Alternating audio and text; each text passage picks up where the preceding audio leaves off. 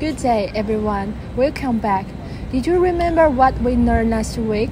In the last week, we will learn how to efficiently gather valuable information while listening, and took a first look at how to link these pieces of information together. I'm sure that you have gained a wealth of knowledge through that time. As you can see, listening is the foundation for understanding and communication. But for primary learners, it may be difficult for you to find the major and minor components in the material and how to recognize the semantic content of listening material.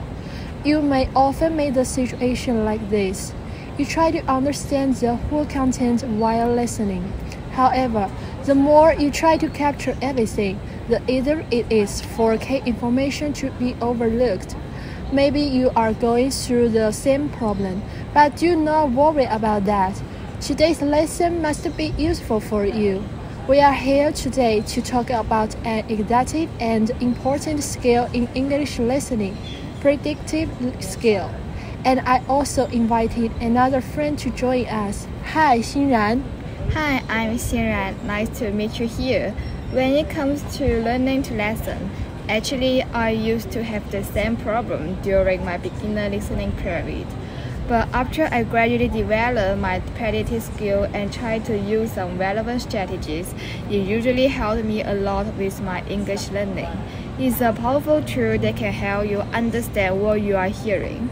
However, how to exactly describe the predictive ability? It means that while you're listening, you need to use clues from the context and what you already know how to guess what you might hear next. Imagine you are about to watch a movie. You might see a trailer first, right? It gives you a sneak peek of what's going to happen. In listening, predictive ability works in a similar way. Exactly. Before you start listening, take a moment to get the clues from the material. You can try to find key clues from title or some frequently repeated words if they have. In fact, they may all hide information relevant to the topic. And don't forget to use what you already know. If you are listening to a conversation about something you are familiar with, like sports or food, you can make some educated guesses about the words and ideas that might come up. Think of it as being a detective. You are piecing together information to figure out the bigger picture. However, how can we develop the predictive ability and apply it into listening activities? First, keep your mind focused. Instead of just letting words wash over you, you are actively thinking about what comes next. This keeps your mind engaged and helps you remember the information. Next, before starting a listening activity, remember to outline the keywords. These words can be rapidly appear in the material or the title of the listening material. These keywords can help you predict what will happen next. Once you have identified these words during the listening process, you are not afraid of the unfamiliar words. This is because you have already guessed the main points of the passage and be ready for it. Finally, always keep confident. If you make mistakes during the listening activity, don't be disappointed about yourself. After class, you can discuss the answer with your peers and ask them for relevant tips. Discussing with peers and getting feedback from them will not only help you progress in your future listening study, but also enhance your speaking skills, doesn't it? So let's sign up. Instead of just listening, start practicing. Use the clues from the context and your own knowledge to make good guesses about what you might hear next. It's a skill that can truly level up your English listening ability.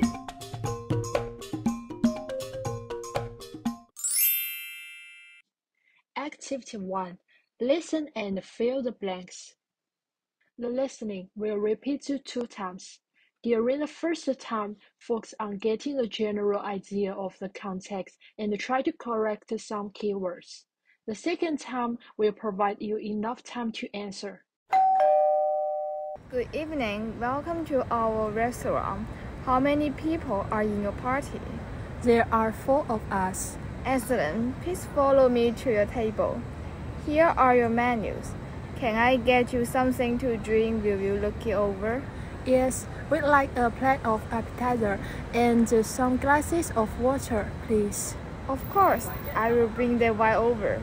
Let me know if you have any questions about the menu. Thank you. Good evening. Welcome to our restaurant. How many people are in your party? There are 4 of us. Excellent. Please follow me to your table. Here are your menus. Can I get you something to drink? Will you look it over? Yes, we'd like a plate of appetizer and some glasses of water, please. Of course, I will bring that right over. Let me know if you have any questions about the menu. Thank you.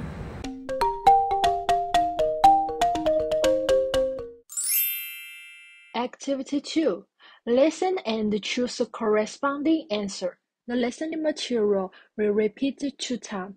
During the first listening, focus on getting the general idea of the context and try to collect some keywords.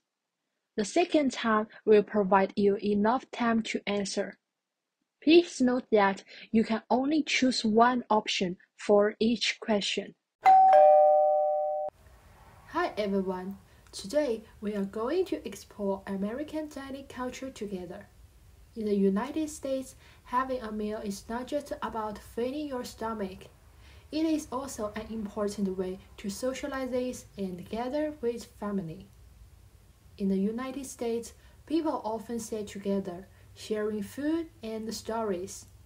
Families gather around the table, exchanging their daily experience. It is a moment to strengthen family bonds. Additionally, Americans have a center table manner. For example, it is important to maintain a graceful demeanor while eating, avoiding loud and disruptive behavior. Another crucial point is that if you need to leave the table, it is best to ask for permission. So remember, dining culture is not just about eating, but also a means of communication and showing respect. We hope that in your future gathering, you will enjoy a wonderful moment. Hi everyone. Today we are going to explore American dining culture together. In the United States, having a meal is not just about filling your stomach. It is also an important way to socialize and gather with family. In the United States, people often sit together, sharing food and stories. Families gather around the table, exchanging their daily experience. It is a moment to strengthen family bonds. Additionally, Americans have a center table manner. For example, it is important to maintain a graceful demeanor while eating, avoiding loud and disruptive behavior. Another crucial point is that if you need to leave the table, it is best to ask for permission. So remember, dining culture is not just about eating, but also a means of communication and showing respect. We hope that in your future gathering, you will enjoy a wonderful moment.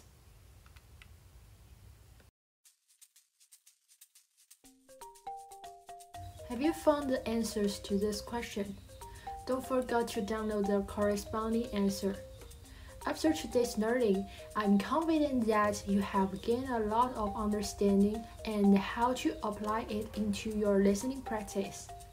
If you feel like you didn't do as you hoped, do not worry. This is just a chance to test things out, and it doesn't mean there's anything wrong with your ability.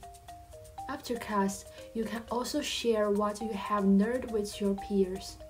Just as a Chinese saying, if 3 work together, 1 can be my teacher, doesn't it? All in all, thank you for your attendance today. See you next time.